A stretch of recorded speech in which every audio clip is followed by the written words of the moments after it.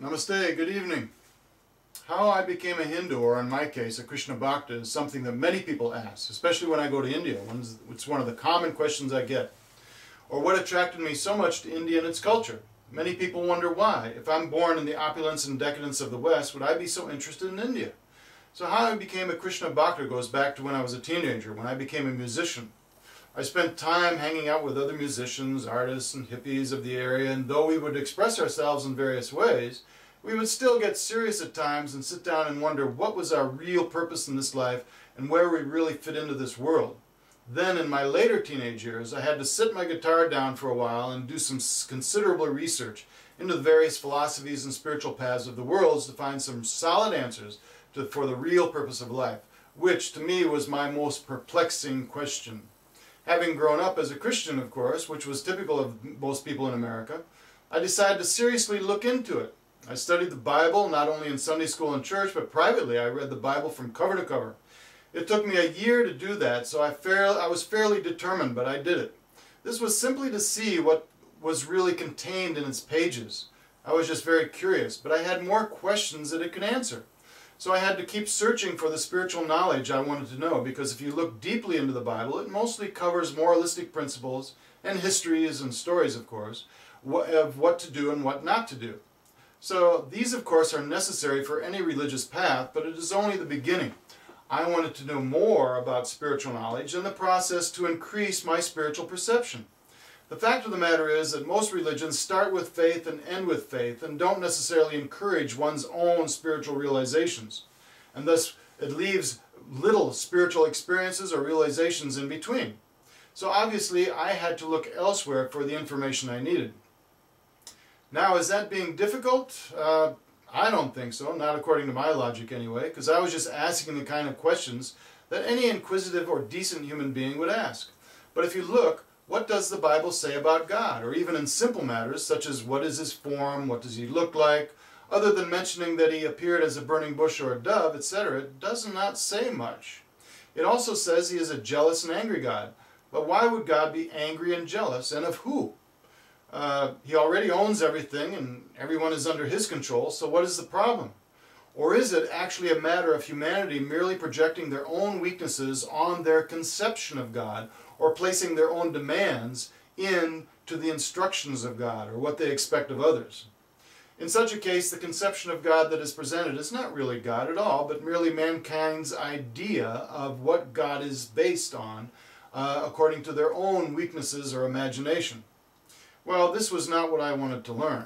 Furthermore, what does the Bible really say about the soul, about our spiritual nature, about our spiritual relationship with God and each other, or even about heaven and hell, or things like that? Furthermore, it was completely absent of any description of the soul, thus it really does not say all that much regarding higher spiritual knowledge, which means there are numerous questions left unanswered. So where do we go to find the answers?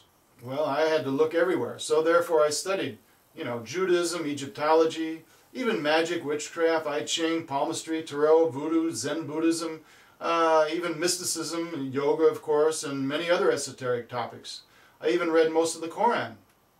However, the problems I had with the Bible were the same as with the Quran. In this way, it became obvious to me that all religions are not the same. They definitely take you to different levels of understanding. Thus, I had to continue looking for the answers I needed for a higher understanding and for things to make sense to me. But fear-based religions, or those that promise hell and punishment if not followed, were not for me.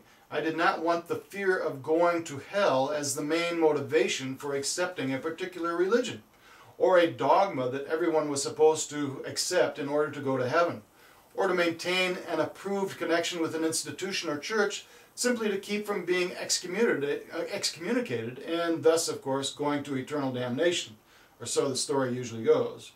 I wanted a path that could give me a natural and progressive way to attain a clear perception of the spiritual dimension, and not a dogma or a fear-based indoctrination or blind faith. Thus, in all my research, I finally read the Bhagavad Gita, which was like the final piece of the puzzle that I had been putting together from all of my philosophical and spiritual investigation. I could see that all of the spiritual paths were connected. They all evolved around the central point of getting closer and understanding God. But through the knowledge they offer, they can bring a person to different levels of consciousness, some higher, some lower. But the Bhagavad Gita gave me exactly what I needed, which was a big boost in spiritual understanding, and I knew I needed more of this kind of information. So I went on to read the Upanishads, Vedanta Sutras, Yoga Sutras, and other texts, including the Puranas. These all gave me profound insights into the purpose of life, and that I was a spiritual being and only a passing tourist on this planet as I moved forward, preparing for higher realms.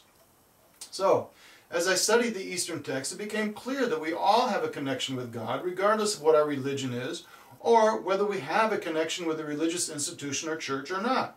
All we have to do is reawaken that relationship.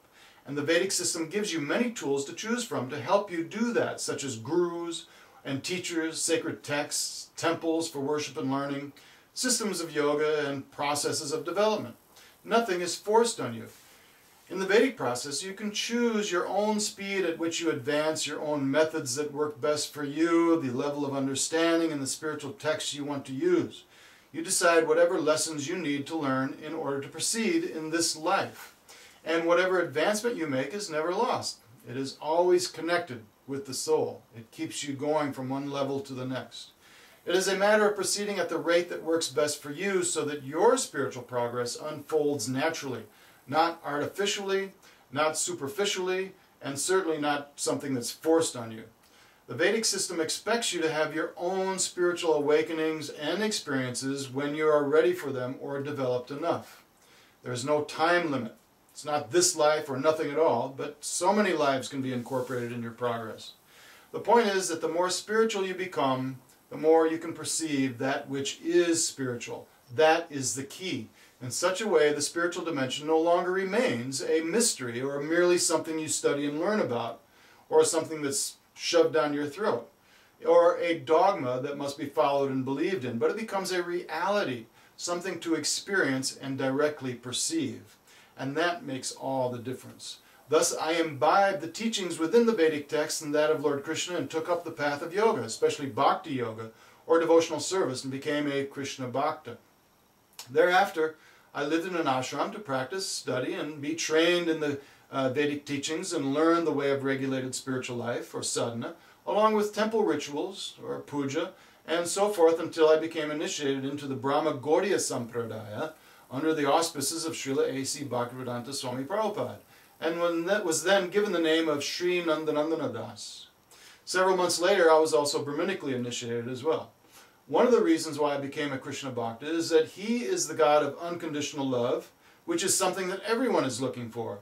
And he also instructed in the Bhagavad Gita to stand up and protect Sanatana-dharma for the benefit of others. At the Battle of Kurukshetra, Arjuna wanted to leave the battlefield and go to the forest and meditate. Not a bad idea, but Lord Krishna said no. It was best to do one's duty and stand up to protect Dharma, not only for oneself, but for all others as well. By working for the benefit of others in such a way, one simultaneously helps oneself, and you get a little of the credit or punya for whatever advancement others make because of your endeavors. And now this is one of my main activities, not only pursuing my own practice of Sanatana-dharma, but helping to preserve, protect, and promote or explain Vedic culture so others can understand, utilize, and benefit from it. And this is why I engage in making these kind of talks and writing so many books and have such a big website to help others understand this knowledge. I have studied all the world religions, and no other text or scripture offers such a depth of spiritual information. That is why I've concluded that the Vedic philosophy is the last bastion of deep spiritual truth and knowledge. Nothing offers what it does. Vedic culture essentially takes up where the Western religions leave off.